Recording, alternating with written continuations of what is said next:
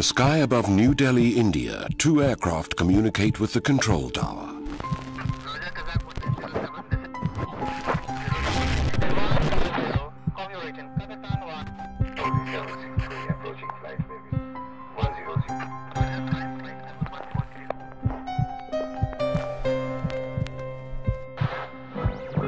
They are in the same airspace on opposite headings.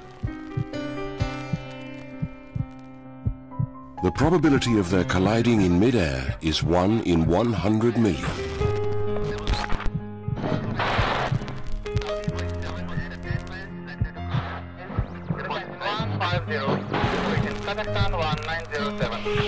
But for these aircraft and the 349 people aboard them, that probability is about to be realized.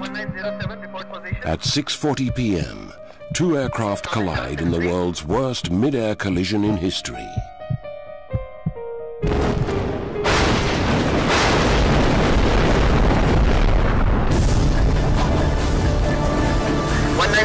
Delhi, Saudi 763, South 7.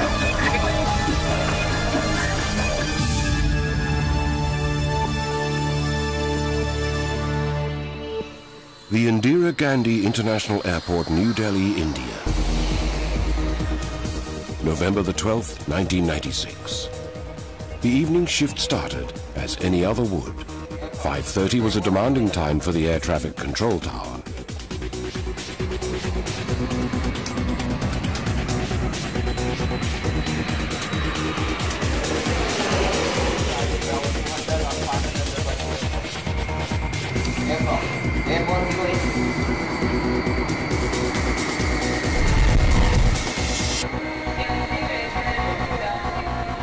The International Departure Terminal, too, was a hub of activity.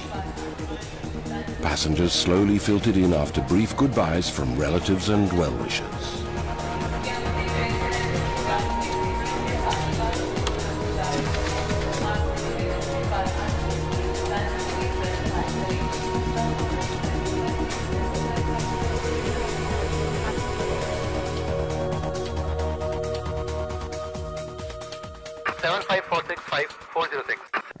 The evening also started, as any other day would, for V.K. Dutta, a senior air traffic controller. He was about to finish his regular shift. His responsibility was to guide all incoming traffic to Delhi Airport. On November the 12th, 1996, he was also responsible for all outgoing traffic.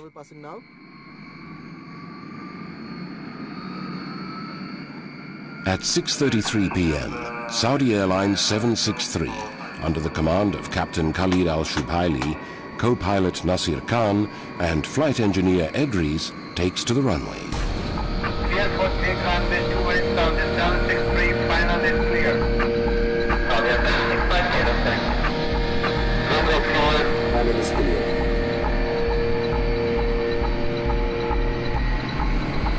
V1 rotate.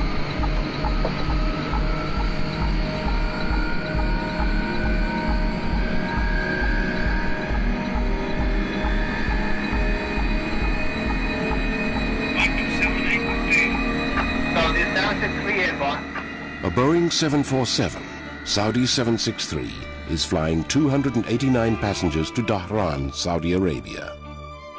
At approximately the same time, flying into Delhi from the former Soviet Republic Kazakhstan is Kazakhstan Airlines 1907.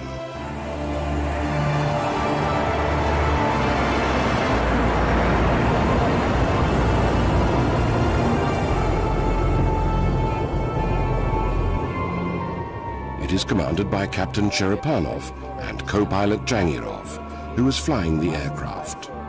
Flight engineer Chuprov, radio operator Rep in charge of all communication, and navigator Arabayev assist them. Kazakh 1907 is flying 27 passengers to New Delhi.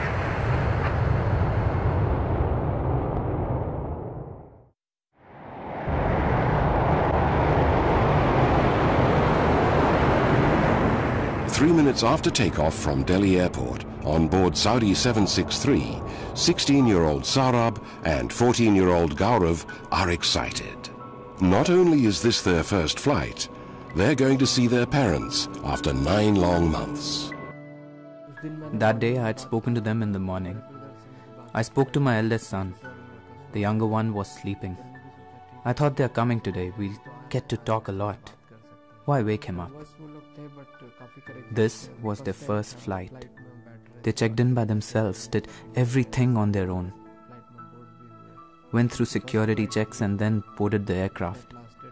It was their first flight. This was their last flight as well. 35-year-old Farah Mumtaz is torn between leaving her daughters in Delhi and visiting her husband in Jeddah. I was the last one to say goodbye. When I hugged her, she told me to behave and not trouble anyone. My mother was leaving for 15 days.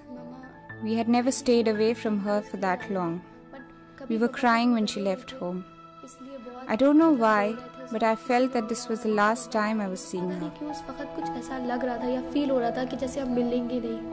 Mohammed Tahir, his wife Rihanna and their 8-month-old son Taimur are finally on their way to Al Jubail near Dhahran.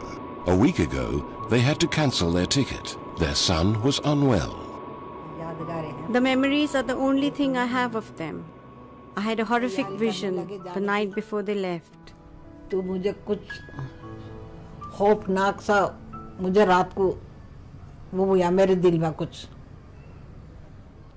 my dreams, I saw a man who told me to hold on to my heart.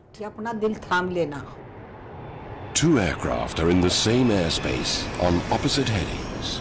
The probability of their colliding head-on in the air is 1 in 100 million. Yet it happened. Why?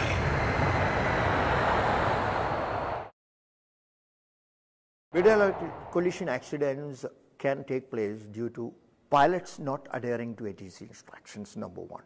Number 2, error in the instrument readings. Number 3, erroneous instructions by the air traffic controller.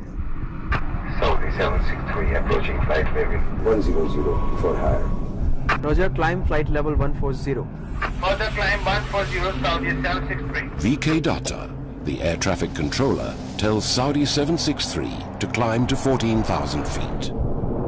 Delhi approach, good evening. Kazakhstan 1907. Now passing 230 for 180. Roger. Kazakh 1907, descend to flight level 150, report reaching. Descend in 150. Copy reaching Kazakhstan 1907. He then instructs Kazakh 1907 to descend to 15,000 feet. Saudi 763 approaching 140 for higher. Roger. Maintain flight level 140, stand by for higher. Saudi 763 will maintain 140. There can be a chain of reasons due to which something like this may happen. One of the main primary reasons is distractions in the cockpit. 1907, report radius beyond VK Datta warns Kazakh 1907 about Saudi 763 at 14,000 feet. Identified traffic, 12 o'clock, reciprocal. Saudi going 747 at 10 miles, But to no avail.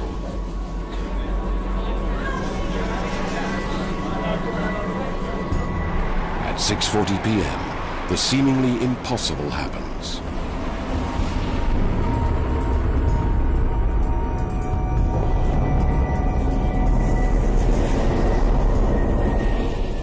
Saudi 763 and Kazakh 1907 crash in mid-air over New Delhi in the world's worst mid-air collision in history. 349 lives are lost in a split second.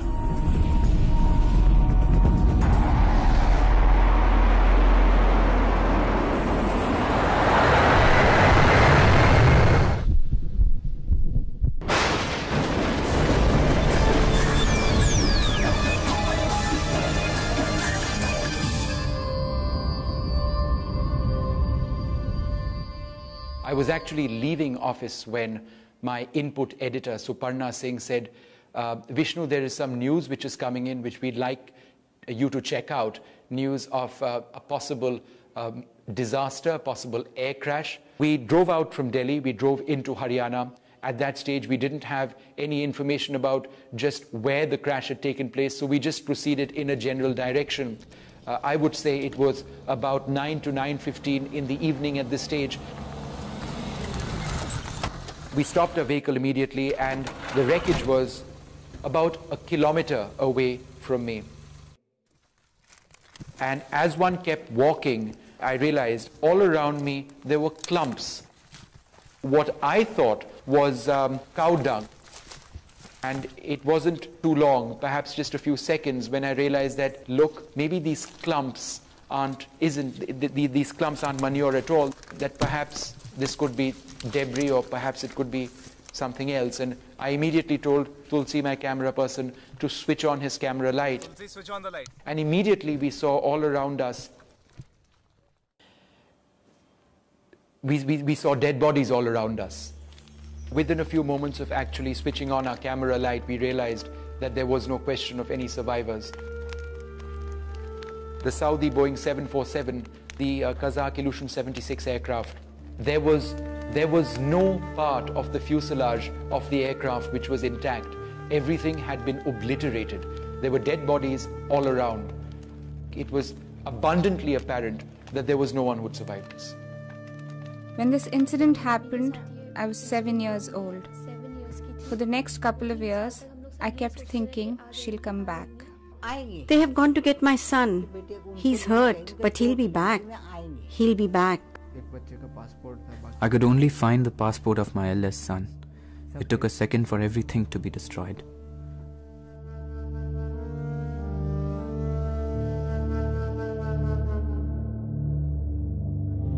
There were no survivors. 349 lives are lost in a split second in the world's worst mid-air collision in history. Overnight, the small town of Charkhi Dadri, where the two aircraft went down, shot from obscurity into the annals of aviation history to be synonymous with death and destruction. Forever.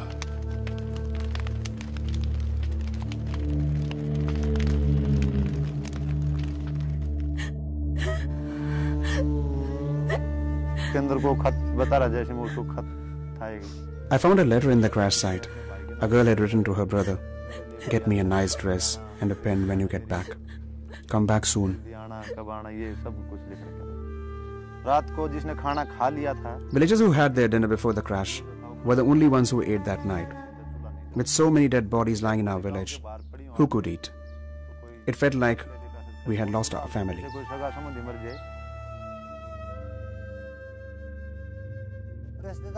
Relatives came looking for their people. They asked us to help, but how could we identify them? They were beyond recognition. Some of them couldn't speak. Their pain was evident.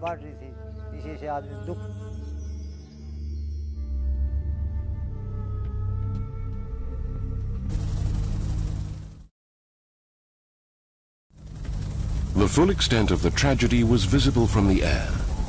The wreckage of the two aircraft was spread over 7 kilometers.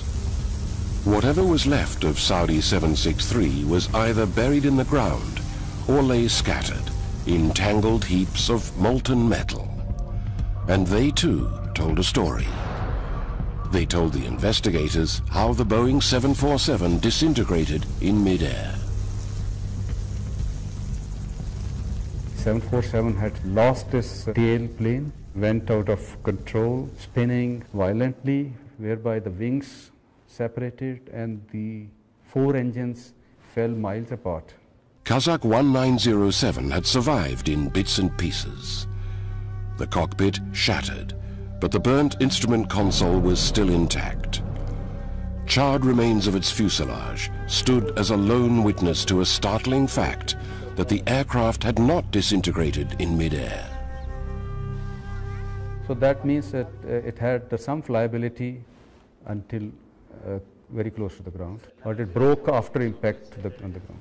Primary investigation of the wreckage suggested 2 points of impact. The 747, I believe, was fairly straight and level, whereas the Kazakh aircraft was a slightly bank turn and offset slightly, so that the wings contacted each other first. One wing off of the Kazakh aircraft, and certainly the tail off of the 747, and that led to the crash. And as far as the altitude of impact was concerned, the only clue was from one of the altimeters of Kazakh 1907, found in the wreckage. It was frozen at 14,895 feet. It could be anything. There are so many evidences which are to be collected and to be compiled and studied, analyzed, and we were mostly interested in now looking for the black boxes, which are the prime evidence material for any aircraft accidents. The two black boxes were found the day after. The Indian Court of Inquiry, the investigation agency, sealed the black boxes and sent them for decoding. While Kazakh 1907's black box would be decoded in Moscow, Saudi 763's black box would be decoded in the United Kingdom. But to begin with, the investigation headed not too far from Charkhi Dadri to the air traffic control, the ATC. What happened is something which should not have happened has happened. In no ATC in the world would ever like a mid-air collision accident to take place. And immediately it is felt that it could be a mistake on their part. That would be the normal reaction. The unblinking, watchful eyes that stare at the radar screen day in and day out are human. And sometimes it is human error that results in a potentially disastrous consequence. He might just give you wrong altitude clear too. There have been various incidences where the ATC controller has given wrong altitude clearance, due to which accidents have taken place. When VK Datta took over his shift on November the 12th, 1996, he brought with him more than 10 years of experience and proficiency as an air traffic controller. Was it possible that he had given incorrect instructions that led to the mid-air collision? The first course of action for the investigators was to replay the ATC tapes. 8 minutes from impact, Saudi 763, after takeoff, contacts VK Datta. Saudi 763 airborne. Saudi 763 identified on departure. Climb flight level 100 initially, stand by for higher. Initially flight level 100, stand by for higher. Saudi 763. He asks them to climb to flight level 100 or 10,000 feet. Kazakh 1907 is close to 23,000 feet. 6 minutes from impact, Kazakh 1907 at 23,000 feet contacts him. Kazakhstan 1907. Roger, Kazakh 1907, descend to flight level 150, report reaching. Descend in 150, call your region, Kazakhstan 1907. VK Datta clears descent to flight level 150 or 15,000 feet. Saudi 763 is close to 10,000 feet. 4 minutes from impact, Saudi 763, now at 10,000 feet, contacts him for further ascent. 100 for higher. Roger, climb flight level 140. Further climb 140, Saudi 763.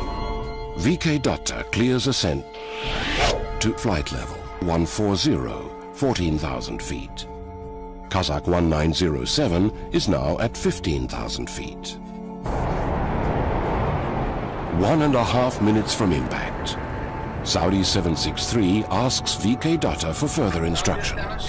Approaching 140 for higher. Roger, maintain flight level 140, stand by for higher. Saudi 763 will maintain 140. He asks them to maintain 14,000 feet till further notice. Kazakh 1907 is at 15,000 feet. Two aircraft are in the same airspace on opposite headings. Saudi 763 is at 14,000 feet. Kazakh 1907 is at 15,000 feet. 1,000 feet separates them. That's safe enough, according to ICAO, the International Civil Aviation Organization. But shouldn't VK Datta warn them of each other? He does. 1 minute from impact, VK Datta warns Kazakh 1907 Saudi Boeing 747 of Saudi 763 at 14,000 feet, 8 miles in front of them. But he does not warn the Saudi aircraft. The requirement doesn't say that, but should not take it for granted when two blips are merging that they are vertically separated. Ensure they are vertically separated by repeat messages. But the fact remains that VK Datta was a silent spectator to the mid-air collision. 1907 report position. He had told the aircraft to stay at separate altitudes. Kazakh 1907 report position. He was assuming that they would pass each other safely. They had 1,000 feet between them. Because he was thinking probably they were merging and going to reappear in both the sides and waiting for giving a further descent clearance to the incoming aircraft and climb clearance to the Saudi outgoing. It was evident that one of the aircraft, or both the aircraft, had breached its assigned flight level. By how much? And why?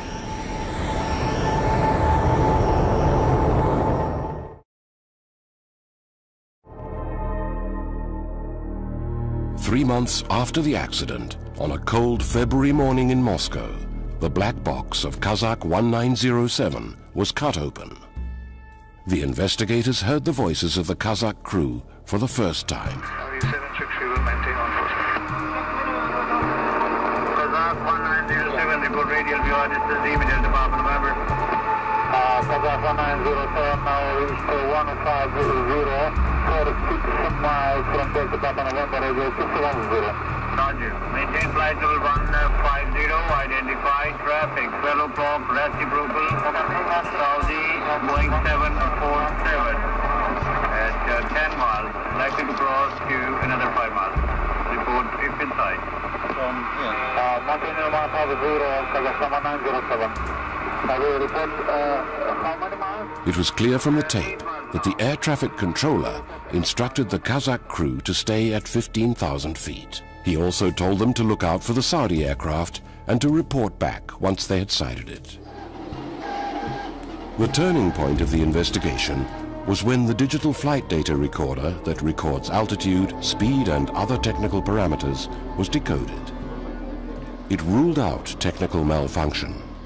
The altitude of impact could not be calculated with accuracy. It had a huge margin of error. But the graph revealed a startling fact. Kazakh 1907 had descended below 15,000 feet. This was a point which we all had in our mind at the time. Why? If a pilot is told to maintain certain level and if he doesn't maintain, there must be some reason for it. You can argue that the crew made an error and just descended, but it's the puzzling part is building up why, in fact, if they made an error, why they made an error, and trying to piece that together. The possible answer to that question lay with the sole eyewitness to the mid-air collision, Captain Timothy J. Place of the United States Air Force. He was flying into New Delhi Airport at the same time. He had seen the collision from 20,000 feet. We descended down beneath 20,000 feet. On the arrival, it was about dusk, and we noticed out of our right-hand side a large cloud lit up with an orange glow. At first, we thought it would be lightning, but the glow stayed and became brighter in intensity, lit up the area very bright. Two fireballs seemed to appear heading in our general direction, not in our immediate vicinity, diverging away from each other. The glow intensity of the cloud became dimmer, and the two fireballs proceeded to descend down and hit the ground. The mid-air collision happened in the clouds. Is it possible that Kazakh 1907 had descended due to bad weather? It had happened before. On December the 19th, 1973, the Delhi airport is enveloped in a thick fog. Visibility is down to 1,000 meters. A Lufthansa Boeing 707 undershoots the runway and crash lands 1,500 feet short. The inquiry commission finds out that the co-pilot who was flying the aircraft did not monitor the descent adequately. He was too busy trying to land the aircraft in the sudden haze and thick fog that impaired his visibility. Could the same thing have happened to Kazakh 1907? Could they have been caught in a freak weather condition? Did co-pilot Jangirov not monitor the altitude? Could he have been too busy battling bad weather?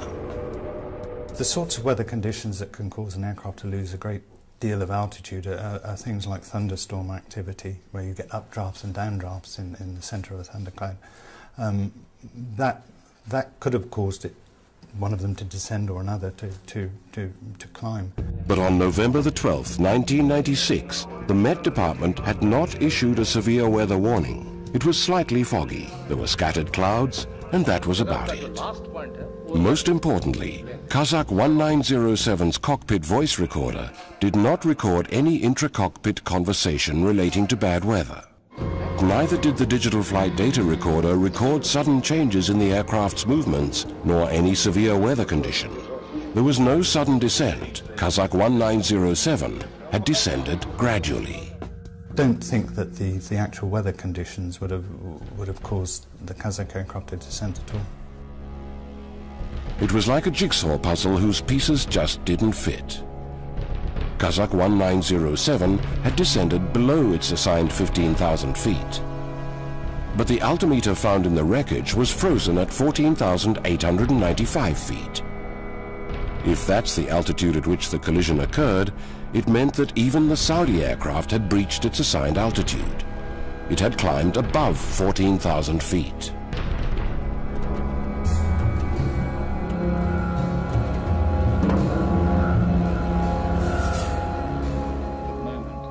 Now, all the answers lay in the black box of Saudi 763. At the Aircraft Accident Investigation Bureau in Farnborough in the United Kingdom, the black box of Saudi 763 was cut open. The investigators heard the voices of the crew of Saudi 763 for the first time.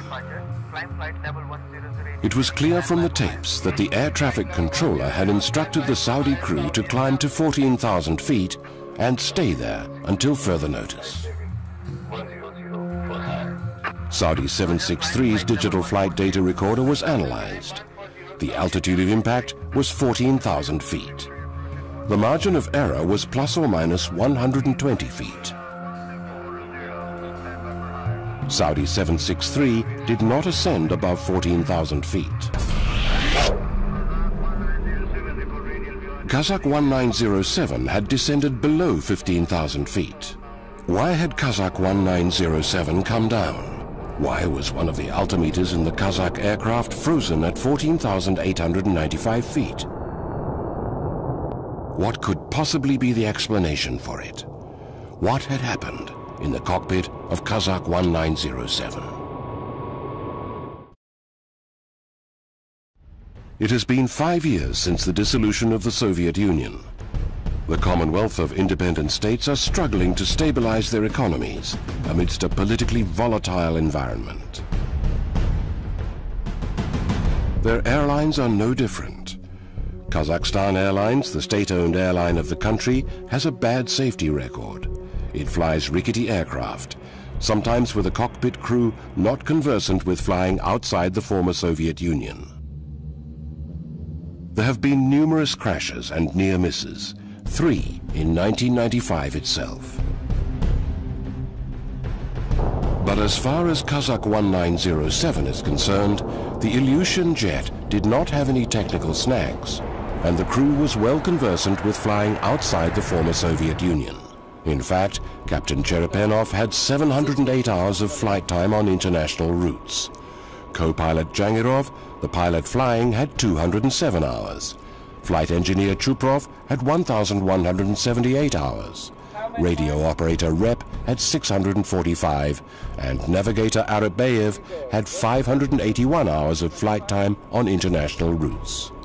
How is it possible that a crew with such experience did not level the aircraft at the assigned altitude of 15,000 feet? As far as the IL-76 is concerned, you have to physically level out the aircraft at a particular height and thereafter press the height lock and then maintain the required speed at that particular height. It is done by the autopilot itself, but by actual physical involvement of the pilot or the co-pilot. But in the cockpit voice recording, there are no call-outs by the co-pilot or the pilot to the flight engineer for more power to maintain speed for a particular altitude, a prerequisite for leveling an aircraft. A plain simple explanation could be that it was a controlled flight to a lower level resulting into a collision. A controlled flight. That means that the crew of Kazakh 1907 descended below 15,000 feet with intent. They kept descending because they never knew that their assigned altitude was 15,000 feet. Every accident is an avoidable accident. Every accident could have been an avoidable accident, but for certain failure on the part of a human element. It's as simple and as tragic as that. A 1 in 100 million possibility became a horrific reality due to human error. 349 lives are lost in a split second because one of the aircraft did not maintain its assigned height.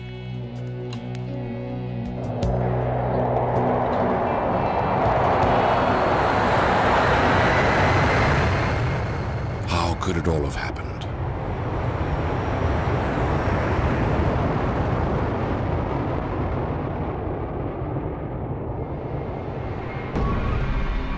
Every accident, every disaster has a sequence, links in the chain of events, where one mistake leads to another, which finally leads to the catastrophe.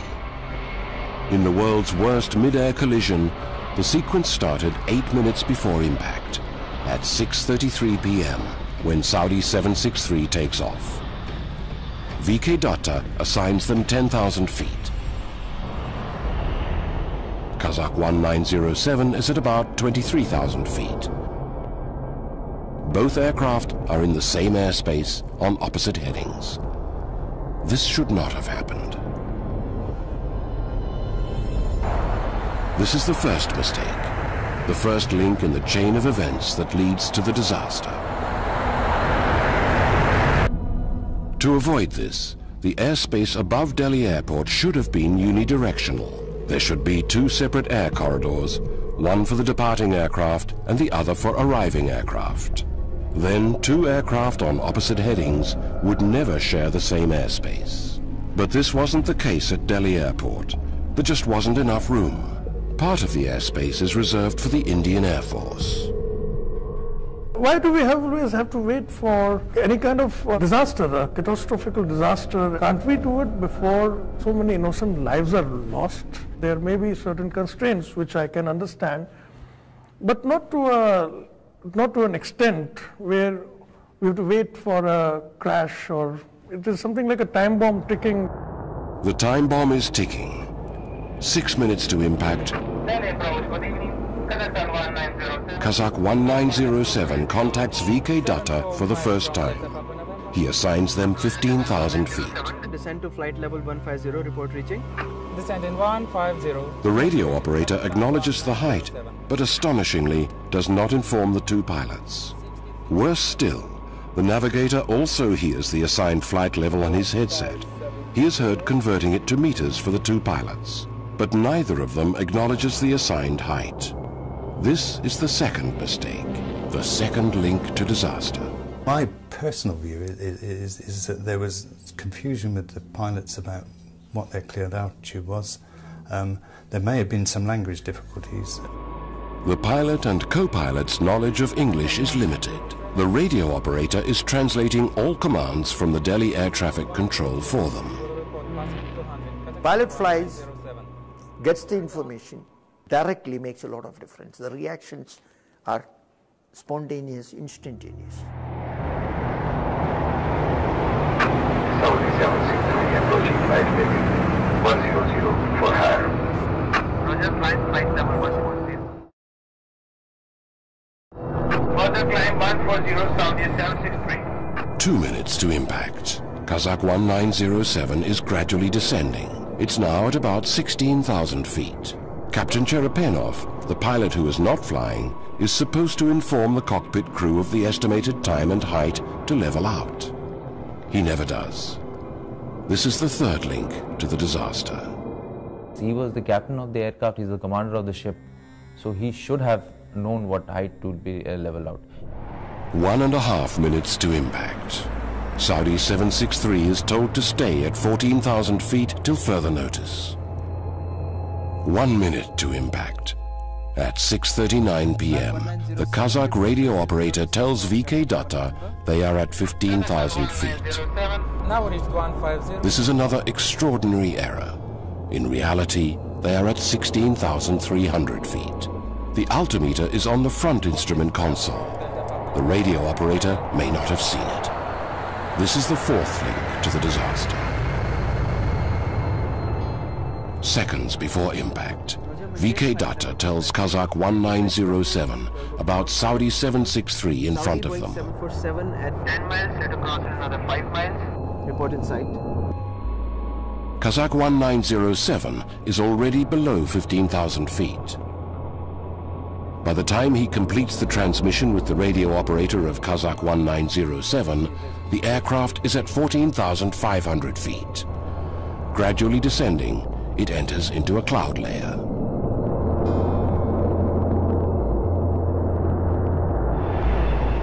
Saudi 763, at 14,000 feet, enters the same cloud layer. The first signs of trouble are heard in the Kazakh cockpit. The captain asks for the assigned flight level for the first time. Flight level have been ordered. Kazakh 1907 is still descending, now at about 14,100 feet. Saudi 763 is at 14,000 feet. Seconds later, the two aircraft are going to crash. Even in these circumstances with better equipment, the impending collision could have been averted.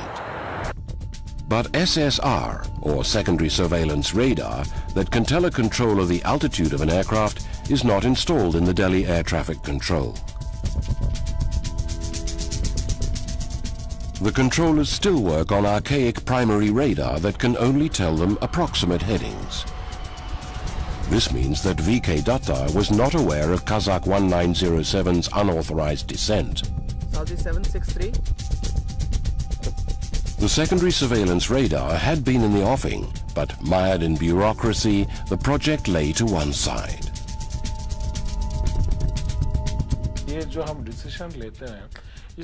There are too many channels to go through, hurdles to cross, so these things take time.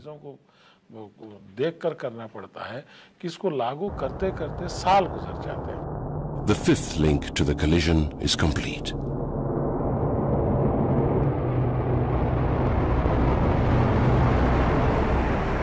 Seven seconds before impact, a tragic sequence of events unfolds in the Kazakh cockpit. The flight engineer realizes that the aircraft has descended below 15,000 feet, their assigned flight level.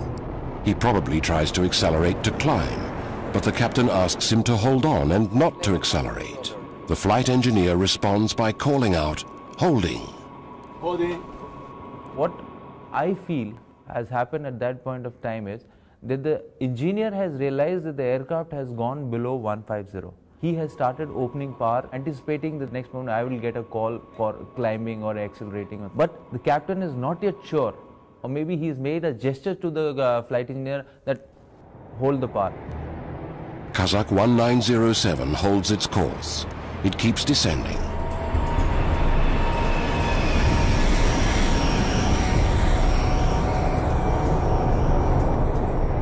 The pilots of Kazakhstan Airlines 1907 don't know that their assigned altitude is 15,000 feet. What flight level have been ordered? The air traffic controller can't warn them.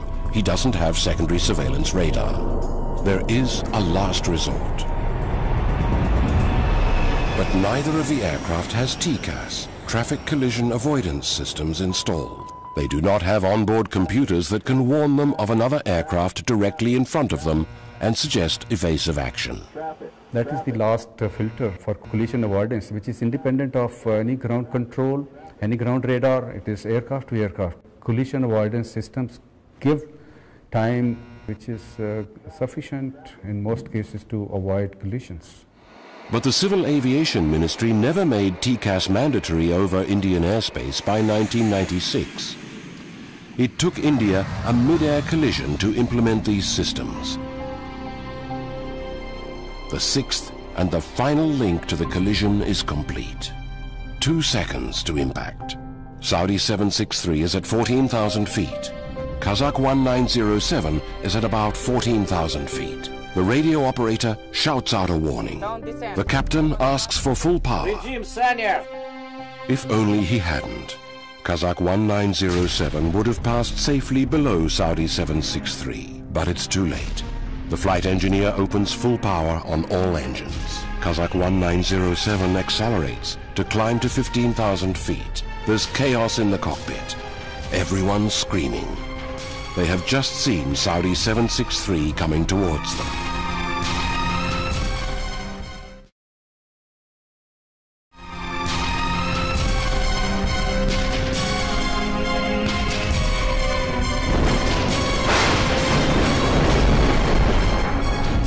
At 6:40 p.m., 14,000 feet over Charkhi Dadri, the left wing of Kazakh 1907 crashes into the 2 left engines of Saudi 763.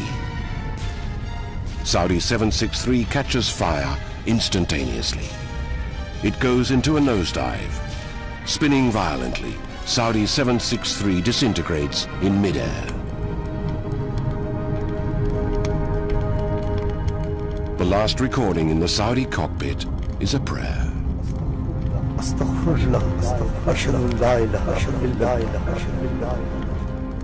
Kazakh 1907 keeps climbing. The altimeter, later found in the wreckage, freezes at 14,895 feet. The aircraft reaches 15,856 feet and then falls down to earth.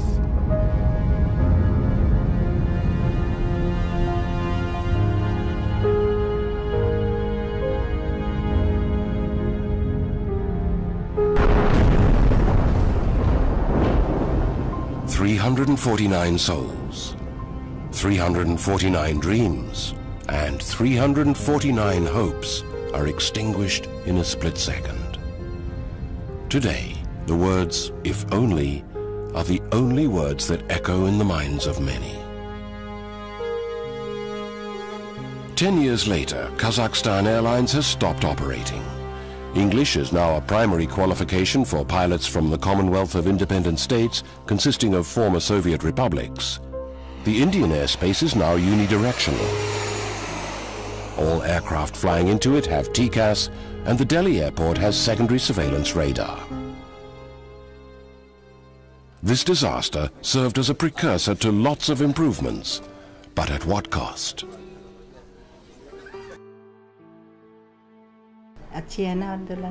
Isn't my daughter-in-law beautiful? My son was also good.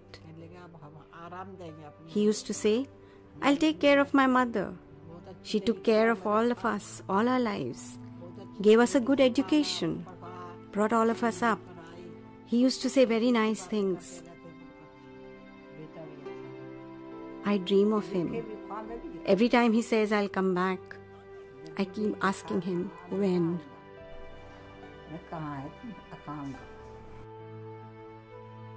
It is very difficult in life to lose young children.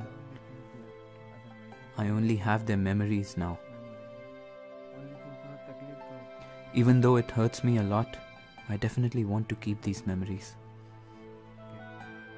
I planned so many things for myself, for my life. Everything finished in 1 second.